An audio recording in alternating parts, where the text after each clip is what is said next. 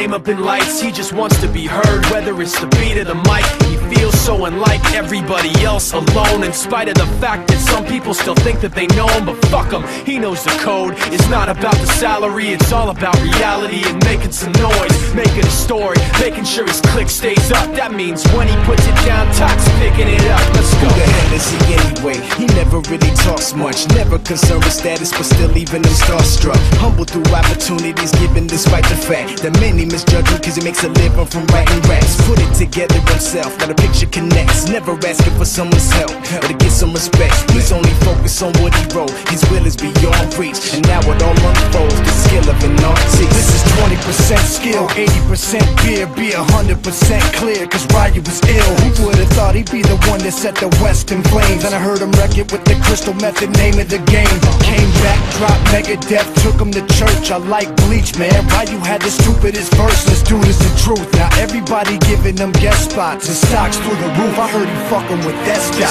This is 10% luck, 20% skill, 15% concentrated power of will, 5% pleasure, 50% pain, and 100% reason to remember the name. They call him Ryu, he's sick and he's spitting fire and Mike got him out the dryer, he's hot. Found him in Fort Minor with top, but a fucking nihilist porcupine. He's a prick, he's a cock, the type women wanna be within. Rappers hope he gets shot. 8 years in the making, patiently waiting to blow. Now the record with your notice taking over the globe. He's got a partner in crime, his shit is equally dope. You won't believe the kind of shit that comes out of this kid's throat. He's not your everyday on the block. He knows how to work with what he's got, making his way to the top. He often gets a comment on his name. People keep asking him, was it given that birth or does it stand for an acronym? No, he's living proof. Let him rock in the booth. He'll get you buzzing quicker than a shot of vodka with juice. Him and his crew are known around as one of the best, dedicated to what they do and give 100%.